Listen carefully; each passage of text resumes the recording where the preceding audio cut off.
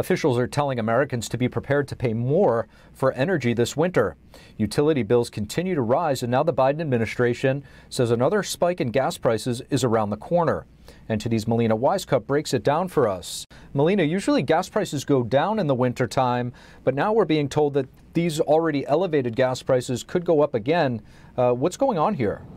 Yeah, so the reason why this is possible, according to what the Biden administration is saying, is that after the European Union's drawdown on Russian oil imports goes into effect later this year, that would cause the global price of oil to spike again, and that price spike would be seen here at our gas pumps. So the question is, how do we avoid this from happening, or at least lessen its impacts? While many Republicans or those who support domestic energy production would say the answer is to just drill more here in the U.S. and increase our domestic supply of oil. But the Biden administration has a different game plan. Let's listen. Our price cap proposal is designed to both lower Russian revenues that they use to support their economy and fight this illegal war, while also maintaining Russian oil supplies that will help to hold down global oil prices. The U.S., along with other nations in G7, agreed to cap the price of Russian oil with hopes of stabilizing global oil prices. How effective will it be? I've heard the plan, and I'm really a little confused. That would be like me saying, I want to buy your house, but I'm only going to pay you this much. Russia is still the seller. And so our dictating, well, we won't pay more than that. Their simple answer is, well, we won't sell to you. In addition to gas prices, officials are telling Americans to prepare to pay more for your utility bills in the winter and into next year. Part of this is due to natural gas prices increasing and a mismatch between supply and demand. But natural gas production is going up. Places like the Barnett Shale here in Texas, which have been on decline for the last decade, are starting to see upticks in their production. So everywhere we're starting to see production come online. Notably, our in-ground storage is caught up, and production has come up significantly. So I think that those stratospheric levels aren't going to be achieved. But when they compare their energy bills this year to their energy bills last year, they're going to notice a profound difference. The good news is that natural gas prices are not expected to go up as much as we previously thought a couple of months ago, but federal officials and experts are still telling Americans they should expect to see higher utility bills this winter. Reporting in Washington, D.C., Melina Wisecup, NTD News. Banks and credit card companies may soon be tracking gun and ammunition purchases. A new merchant code creates a separate category for these purchases.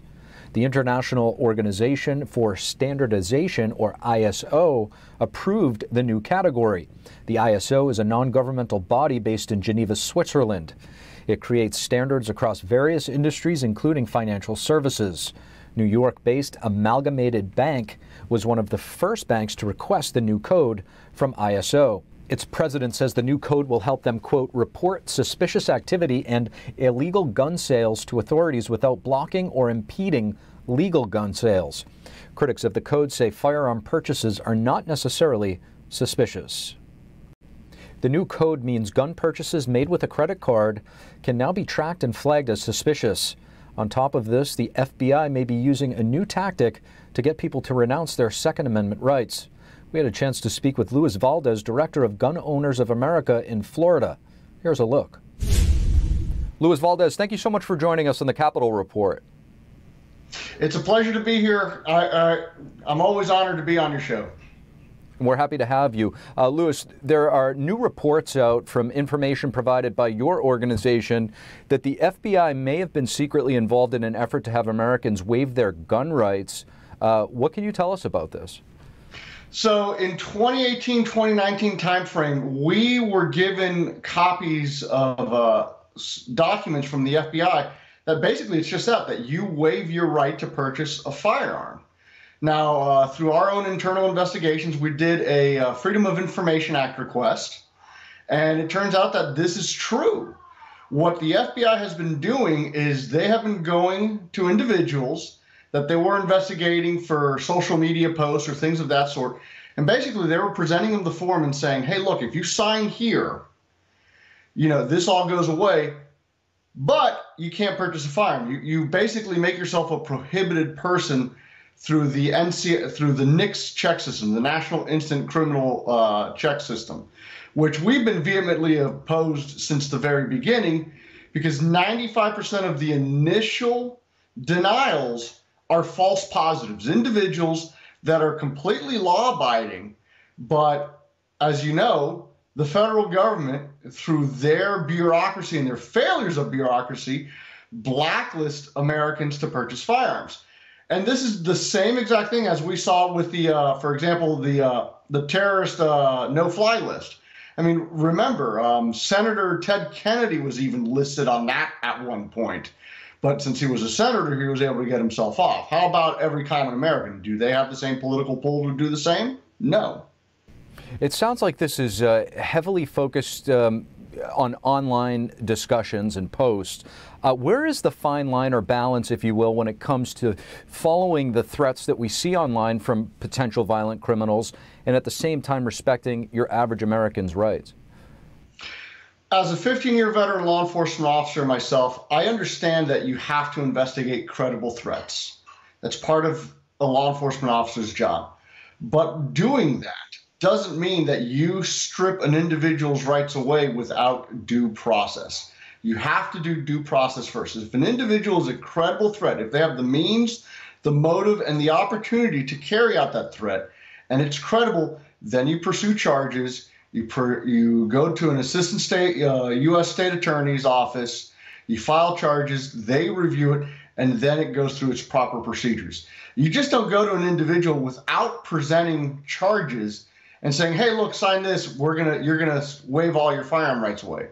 Because in some of these instances, the AUSAs, the assistant U.S. state attorneys, they've actually reviewed these cases and they've determined that it's not credible for an actual criminal charge, that there's nothing there to legally pursue.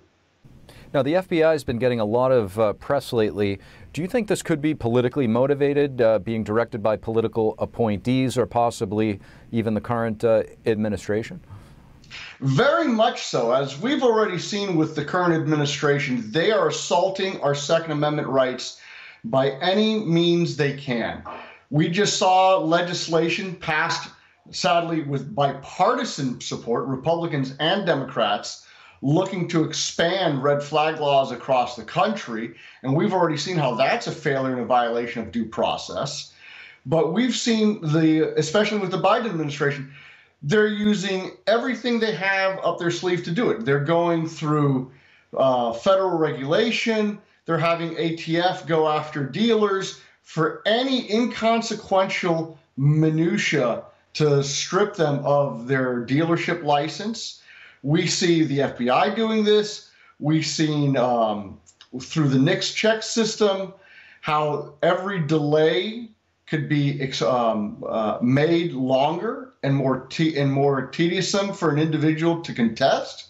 And we've also seen it on the state level. We've seen in New York, we've seen in California, we've seen states that are already trying to thumb their nose at the U.S. Supreme Court's Bruin decision. This is an assault. Anything that they do, they can do and they will do. And GOA is fighting this tooth and nail, as you already know.